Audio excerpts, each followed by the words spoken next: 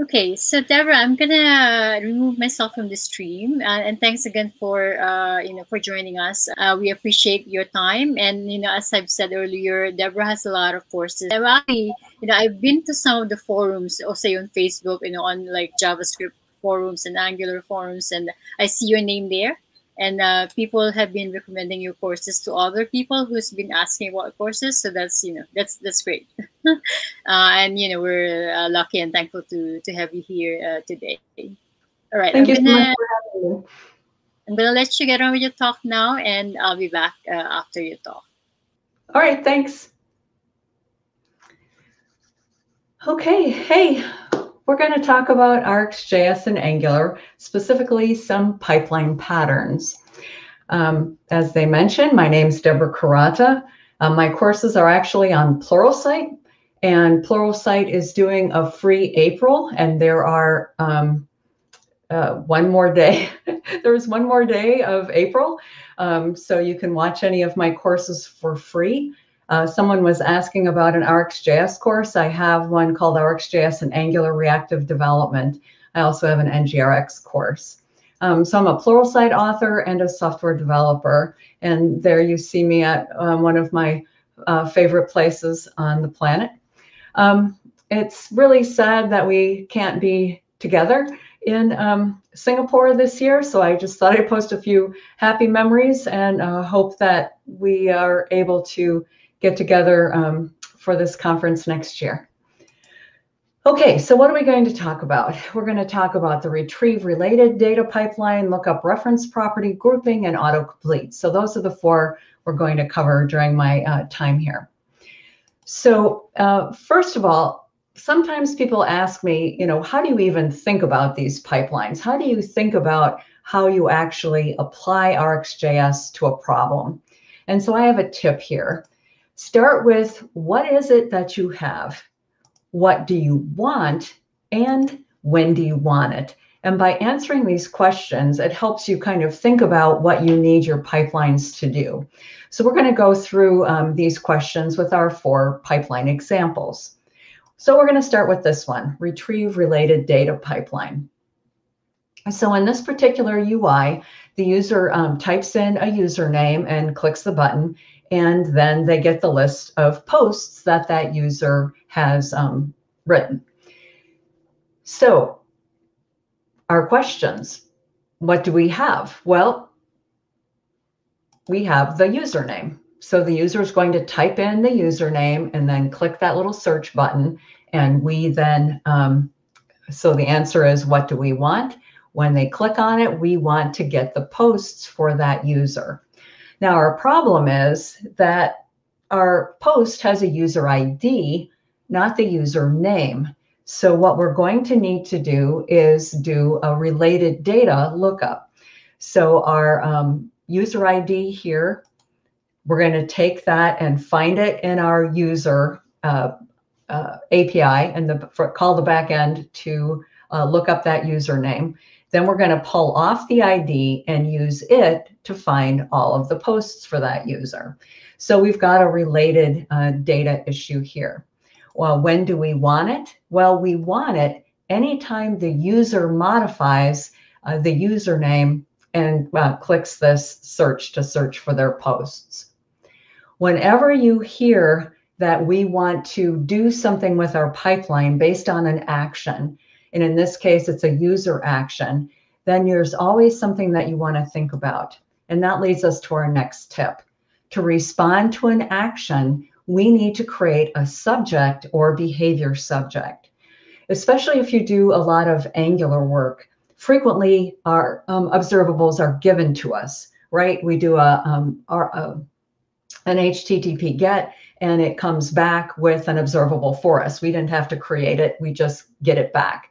Same thing if we use routing or if we use value changes observable with our forms. But if we want to react to an action that's going on in our UI, we want to use a behavior subject or a subject. So what does that look like?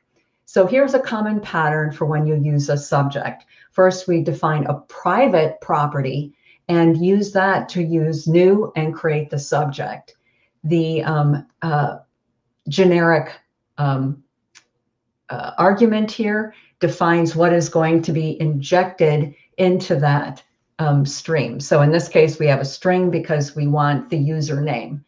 We're making it private here because we don't want any of the other bits of our code to be able to access this subject directly. We don't want any other code to directly emit stuff or potentially replace the observable or generate an error or complete it. But we do want other parts of the application to be able to subscribe to it. So to do that, we expose the observable, the read-only part of that. So we're going to create a second property that is the observable read-only part that's going to get emissions. And that emission, again, is the username string that the user typed in. So our user interface will call a method in our service, which will emit that into our stream.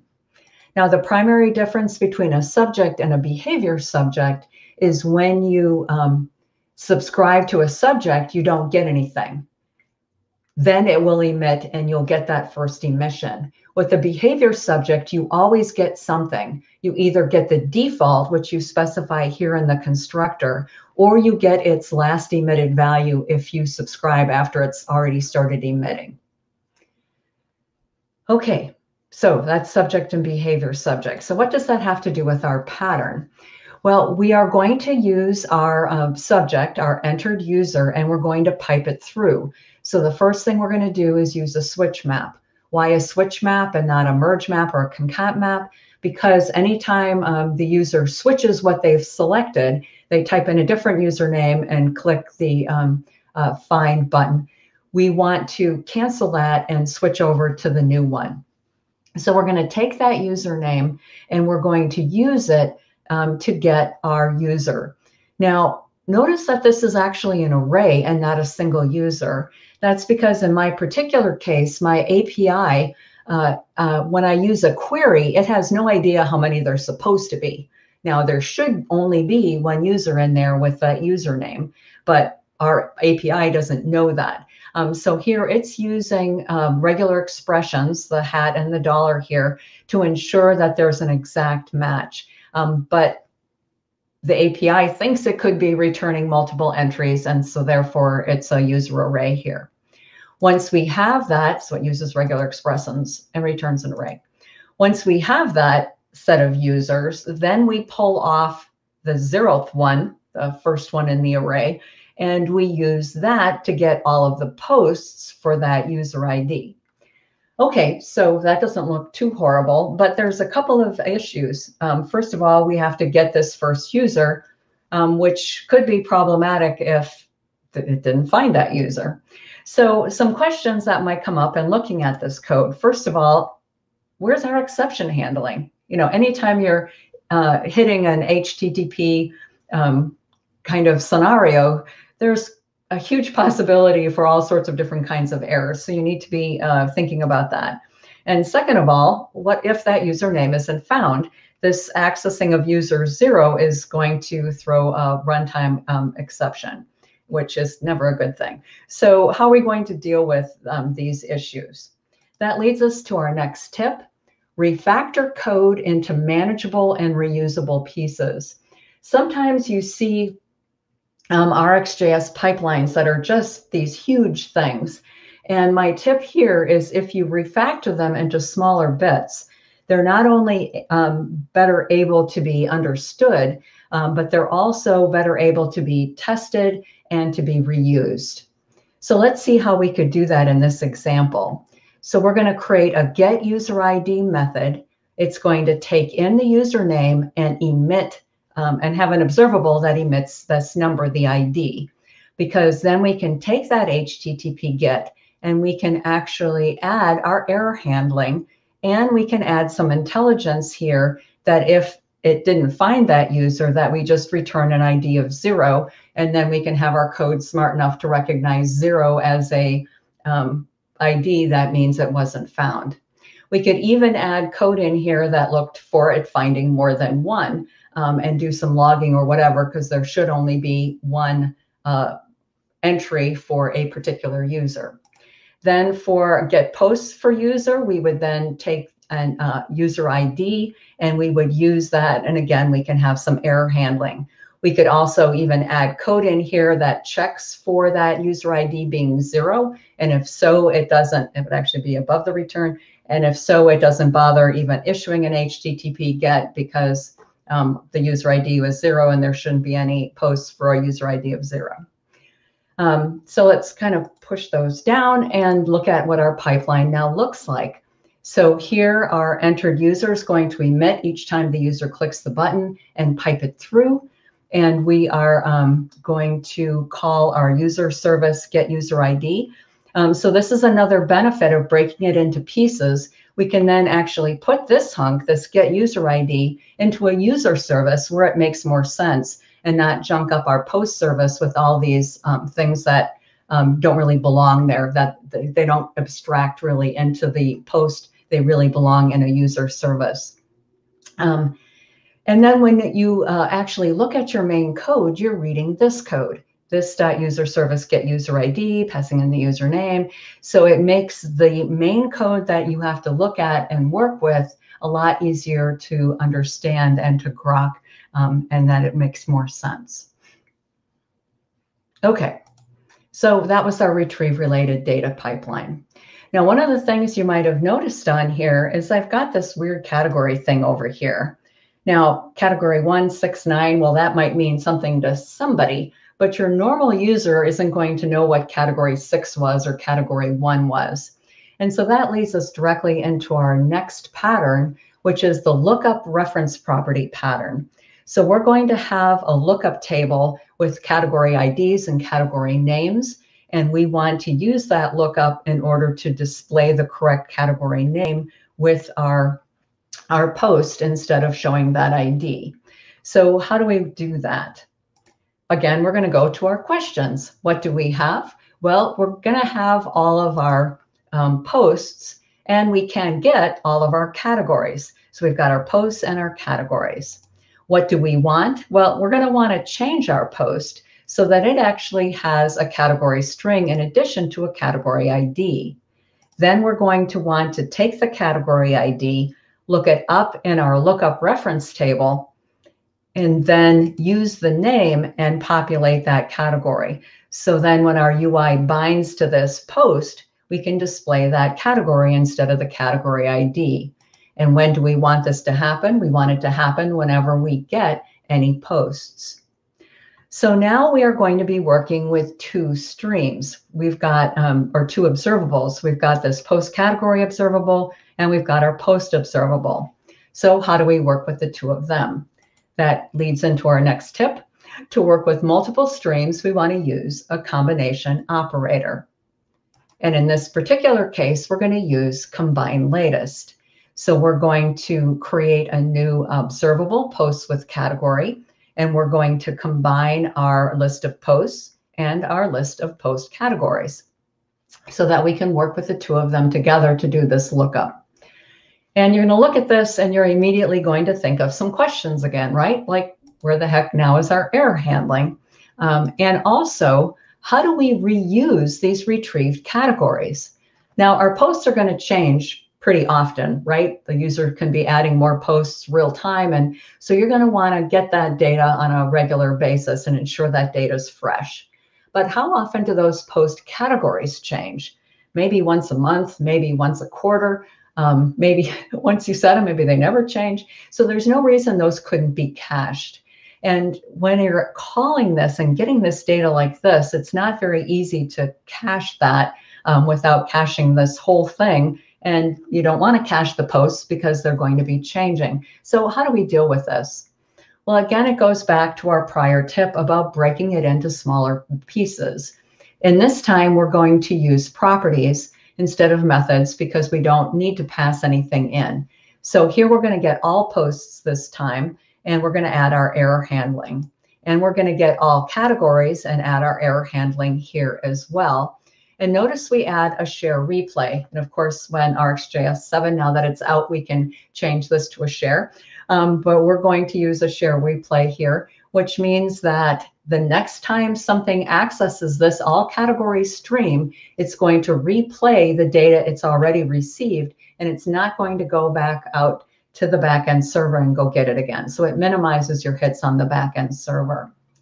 So what does that do to our pipeline? Well, our combined latest can now just access all posts and all categories. And again, since we've now broken this up, we can move the category part into a category service. So we've appropriately abstracted our logic into appropriate services and then encapsulated that in those services.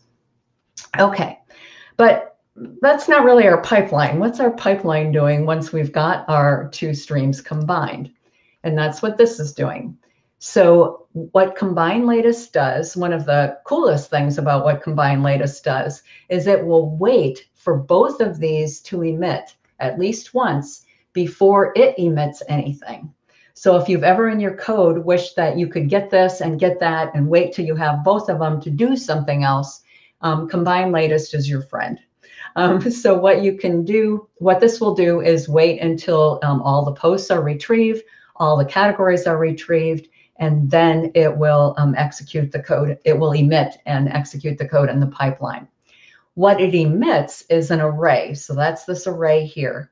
The first element of the array is the item emitted from this first as observable up here.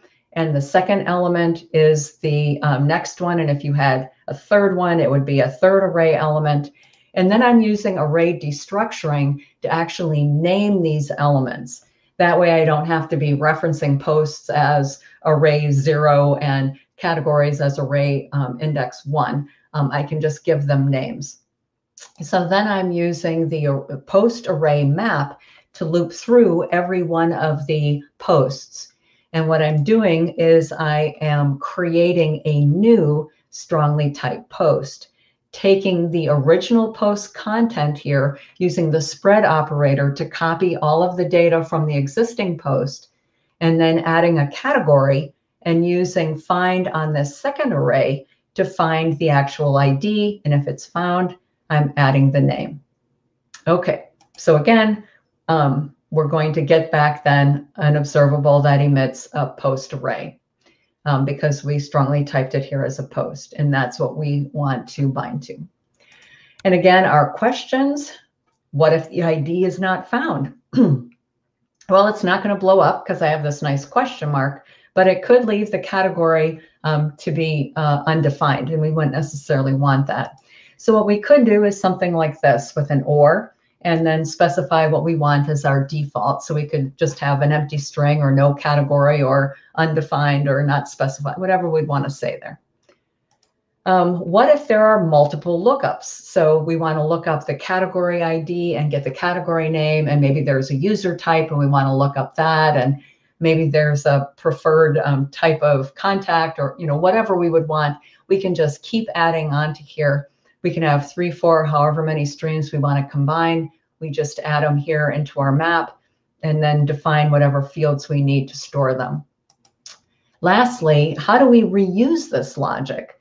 Because now we're getting all posts. So what if we wanted to use this again for our post for a given user? Well, now we'd have to write all of this code again. So we're going to go back to that other tip and break this into smaller pieces. So we can write a method, map categories, that will take posts, and it could be all posts, it could be the post for a user, it could be the post for a date, it doesn't matter. Some array of posts and our categories, and it's going to do our mapping for us. Then our pipeline looks like this. It's a very simple this.map category passing in the two values that were passed to it. And it might be nice if this is able to do objects at some point, that I could just pass in an object with that. But we'll see what we can do with RxJS 7. So this is the lookup reference property pipeline. So I'm able to then display that category. Okay. So the next one is grouping. And I struggled with this one just a little bit. One, because it takes a little bit of digging in to really grok what the grouping pipeline or the grouping pipeable operator is doing. And also because there are a heck of easier ways to do it without using the RxJS group operator in my particular example. But I wanted to be able to show it just to give you an idea of how to get the grouping operator to work. So in this case, I want to group by the category, and here's my no category. And I want to do this grouping. So again, start with our questions. What do we have? Well, we have our posts. What do we want? We want them grouped by category ID. When do we want it? We want it when the page is displayed. So how are we going to go ahead and do that? This is our grouping pipeline. So here is my group by operator. Now I want to be able to group it, but the problem is that group by expects an item and another item and another emitted item and another emitted item. And what posts with category emits is one array of items. Here, group by, here's an array of stuff. And group by goes, okay, I have this one thing, this one array. What am I grouping this array with? And you're like, that's not what I wanted. I didn't want to group the array. I want to group all the items in the array. And that's the purpose of the concat all in this case. What this concat all is doing is it's going to take each item out of this array that the post with category is emitting, and it's going to emit each item out of the array. So the group by gets post 1, post 2, post 3, so it can then group them. The group by syntax then, it takes two arrow functions. The first one is a key selector, which is telling me what I want to group on, and I want to group on the category ID. The second is the element selector. So what is it that I want to group? You know, maybe I only care about the post name or the post string, but in this case, I wanted the entire post so that I could bind to all of the different elements on it. So my element selector is the post itself. So the next thing is that the group by actually emits this group. So it will emit every time that the category ID changes. So if it sees one for category ID 1, it will emit this group. And then if it sees one for category 2, it'll emit that group. If it sees one for category 1 again, it does not emit again. It rather emits into that first group. And that was a little bit difficult to picture at first. So what you end up with then is something that looks like this once you've zipped all of them together. So what this is going to zip together then is the group key. And I'm using of here because zip wants to work with an observable, not the number. So I'm taking that number and making it an observable. And then I want to array. I want all of the posts that match that key in an array. So the category ID of 8 has 2 elements in the array. Category of 9 has 2 elements. Category 2 has 1 element in the array, and so on.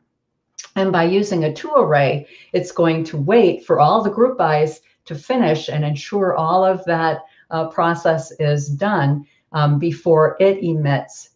And then what the merge map will emit is each one of these little tuples, however you say that word. So it's going to emit each one of these. And what that would do in our UI then is would display one and then make it disappear when it displays the next one. And that's not what we want. We want all of them. And that's the purpose of the to array here. So the zip for each group emits one tuple, the ID and the array of posts. And then the to array emits one array with all of them in. So there's an array around all of these guys. So here I just dumped the console. So here is my 0th element, 1, 2, 3, and so on. And you can then loop through this. So you can go through each of these groups, or each one of these I called a group. And then for each group, we can go through its array of posts. So it's group element 0 is the ID, group array 1 is this array. So then I can loop through all of those and display them. And that is our pipeline for grouping. Okay, last one is autocomplete. So here is an autocomplete, and it's a standard kind of autocomplete. You type something in, and it's going to it's going to filter the list down. Okay, so start with the questions. What do we have? Well, we have our categories already, right? So we've got our categories. What do we want and when do we want it? Well, something like this, that becomes a little bit more complicated. And what's nice about this example is real life code is also gets complicated. So I wanted to cover an example that was more like what you might run into for more complex kind of UI. So we're going to answer the what do we want and when do we want it on a separate slide here. So what do we want? When do we want it? Well, when the user types, we want to filter the list. Straightforward enough, right? But also, if they click on here, we want to open the list. So when they first come to the page, the list isn't showing, they click in there and it'll open the list. But what if they don't have a mouse? We also want to open the list on focus. So if the user's tabbing around, when they get to that field, it'll open the list. And then there's this little X over here. When the user clicks on the X, we want to clear the list, clear the entry rather, and open the list for a selection of a new one. So we've got 4 different user actions. Does that mean we need 4 different action streams, 4 different subjects or behavior subjects? Quite possibly, the answer might be yes.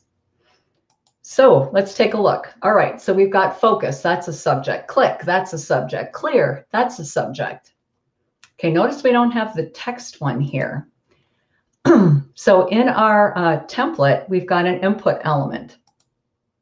What we're doing is we're binding to focus, and focus is nexting in and emitting the target information on focus. On click, it's doing the same thing. It's emitting into that click stream. Now, a lot of developers, or some developers anyway, don't like having all that logic in their template. And if that's you, you can instead do something like I did here with the click on the button. So this is that times symbol, that little X. And instead of actually nexting right here in the template, I'm calling a method. And you could do the same thing for those two. So here is my onClear method. Now, in this particular example, I'm using the Bootstrap type ahead. And the reason I don't have a text stream is because it will give me a text stream. And it expects a search function. So we're going to build that search function and its pipeline. So here are our 3 streams that we created. Here's the text that we're getting.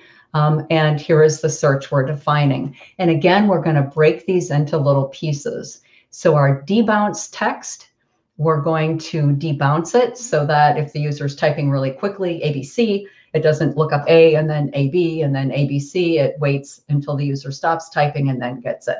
And we also have distinct until changed on there. For the click to open, we're going to pipe it through a filter because if it's already open, we don't want to tell it to open. So that's what that's checking for. Then we merge this debounce text, the click to open, the focus, and the clear. We merge them all together.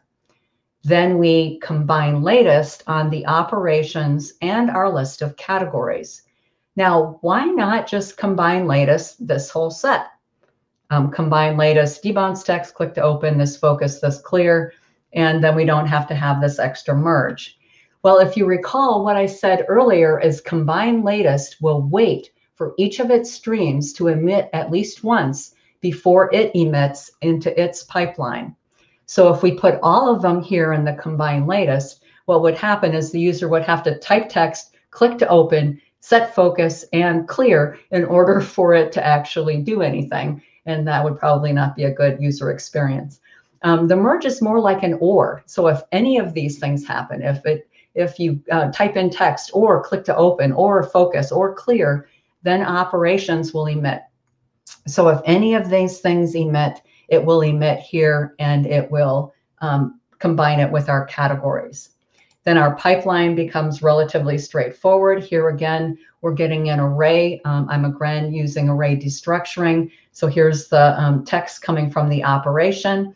And here are my categories. So if the text is empty, I'm going to display all categories. And frequently that is what you want to do. Unless your list is too long, then maybe you don't want to display anything until they put in something, but you can deal with that logic here. If the text has a value, then it's going to filter. And here I'm using a regular expression, excuse me, but with only a hat, because I want to do a starts with kind of search. Now, if you wanted to pick anything that matched within, then you just take off the hat and it can match within. This I here is specifying a case insensitive check, which we want to do. And this test then is testing the name of the category against this regular expression. And that then filters our list. And we get our filtered list. So those were our 4 pipelines. This is my Twitter. So if you have any questions after this, feel free to reach out to me on Twitter. And the sample code for this is in my GitHub repo under Angular-posts because it's managing posts. So I hope that was helpful. Thank you. Thank you very much, Deborah. That was a great talk. And there are some comments on the chat as well that you might want to look into. And thanks again very much for joining us today. And yes, enjoy the rest of your day. Thank you so much.